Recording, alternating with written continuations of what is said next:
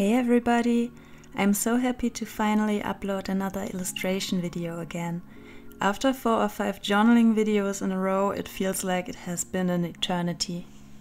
Also, as a person who gets bored very easily, I'm pretty much sick of journaling videos at this point, if I am allowed to say that. If you have any August theme suggestions though, please let me know. I felt very surprised when I realized that we're already halfway through the month again. But let's talk a little bit about this illustration. I must admit I'm really proud of the idea and I think it's probably the cutest thing I ever created. Spending some time drawing for fun in my sketchbook, I realized that besides character design, I enjoy food illustrations a lot, so I thought it would be fun to combine different dishes with different animals, which is definitely not a new idea, but I wanted to try it out. Anyway, the first thing I actually wanted to draw was a snake or one of those noodly dragons in a bowl or a cup of noodles, and I probably still want to do that too. I have only a few empty spreads left in my current sketchbook, and I don't know how you feel about that, but the last few pages are the hardest to fill for me. But at the same time I want to finish it so bad. On top of that, I'm kind of in an art block right now, and it's that one where I'm still motivated to draw, but I have no ideas and also nothing I draw is turning out very well. So what I'm trying to do to get through this is drawing the most basic stuff to just keep going until it gets better or easier eventually. And one day I drew some stupid pet water bottles and got the idea for this illustration, and now I actually love it so much that I kinda want to turn it into one of these cool transparent stickers. Sometimes the best ideas come to you when you're drawing the most basic stuff. And yes, it is kind of weird that the little dragon has arms but no legs, but I couldn't make it work with legs. I tried in my sketchbook and it looked kind of cute, but I couldn't make them fit into the bottle, if that makes sense. Money also suggested to leave out the arms then too, but honestly, isn't it just too adorable how he's hugging the seaweed? So can we just pretend that he has legs and we just can't see them because they are hidden somewhere behind the seaweed or his own body?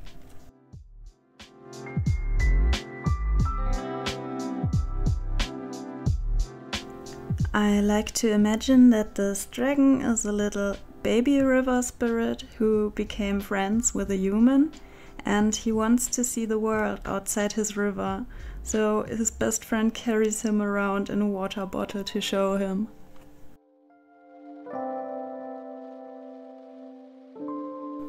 For this illustration I'm using my Ohuhu alcohol-based markers and a Faber-Castell Polychromos colored pencil in the color Helio Blue Reddish.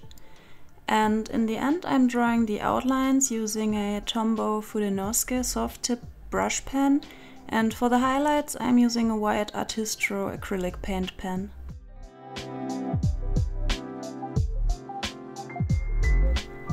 Since all the colors I'm using are more on the cooler side, the final illustration is maybe lacking a bit of warmth. Personally, it doesn't bother me too much and I was too afraid to ruin it by adding some pink or red, but maybe I'll take a photo and try it out digitally later.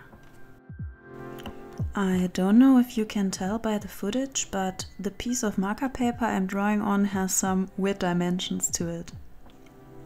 When I was almost done with the sketch, I somehow spilled some water on it, and I didn't even notice at first, but lazy as I am, I didn't want to draw it again, so I just cut the edges. Also, the drawing is a little bit off-centered and also a bit slanted, but let's try not to be perfectionists today, can we? By the way, most of the footage is speeded up 3 times, except for the line art, which is 7 times faster, and everything I'm doing in this video actually took a little bit more than 1 hour and a half, just in case you'd like to know. But let's talk a bit more about sketchbooks and art block. I'm very curious about your tips and tricks. How do you feel about the last pages of a sketchbook? What is your favorite thing to draw when you don't know what to draw? And what are your experiences with art block and what helps you to get over it? As I mentioned earlier, the last few pages of a sketchbook are the hardest to fill for me, and I think that actually doesn't make sense in my opinion. It should be motivating to finish it. But it seems that when I'm close to the end of a sketchbook, I put too much pressure on myself to fill it as soon as possible, which takes a toll on my creativity. It's only my 3rd real sketchbook I'm filling, so take it with a grain of salt when I say it is always like that. But for the first one, I just left the last 5 spreads empty or used them just for some swatches, and I filled the second one completely, but I've been especially struggling with the last few pages, and this time it's just the same again.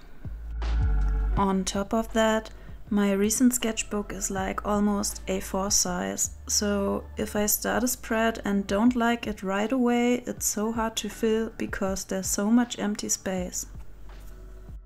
But also, it is just a sketchbook. It's there for fun and for practice, and it is actually not important how the spreads turn out at all. In my case, there are already a lot of spreads I don't like, so why do I care so much? It's so weird. I think my biggest problem is that there are too many options and I'm the most indecisive person on earth. The amount of things you can draw is literally unlimited. You know that one restaurant that has so many dishes on their menu and every single one of them sounds great? It's overwhelming. So what I'm doing in this situation is I pick the same dish as always every single time. But that doesn't really work for drawing because it eventually gets boring to draw the same thing over and over again, and it's not the best thing to improve either. By the way, I also don't really recommend doing that in the restaurant situation either. It just keeps you from trying new things that you might like even more. So what helps me the most with this problem is to make myself think that I don't have a choice. That sounds very harsh at first, but it really helps. There are different ways to make that work. You can ask someone else, for example. A friend, a family member, or your Instagram followers if you're active on social media. If you don't want to ask anyone, open Pinterest and draw the first picture that comes up. Or use a random number generator and draw the picture on the place of whatever number comes out. Or use a prompt generator. You can also just look around at home and draw whatever object catches your eye first. It may be boring, but it also may be unexpectedly fun.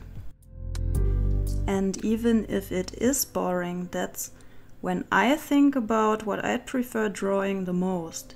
Just like it was with drawing the water bottles. They were unexpectedly fun to draw, and also made me come up with the idea of this illustration. Nevertheless, all of these methods have the same disadvantage to them. The initial feeling is not the best one, because you're forcing yourself to draw something you actually probably don't feel like drawing.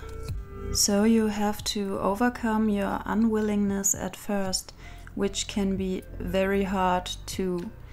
I know that if I don't just start drawing now, chances are I don't draw the entire rest of the day, even though I know that after a few minutes I always enjoy it and it's always relaxing for me.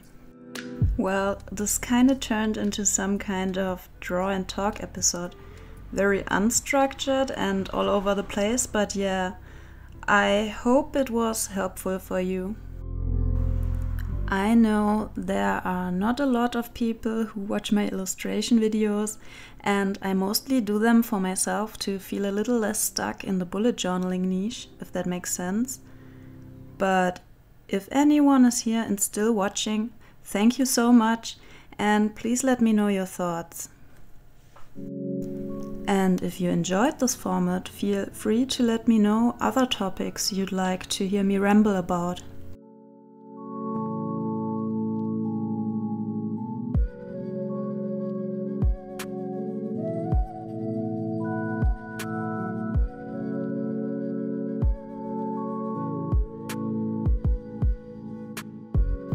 And here's the final illustration. I hope you like it as much as I do. Anyway, if you enjoyed this video, please give it a thumbs up and consider subscribing to my channel. Again, thank you so much for watching till the end, and have a wonderful rest of your day.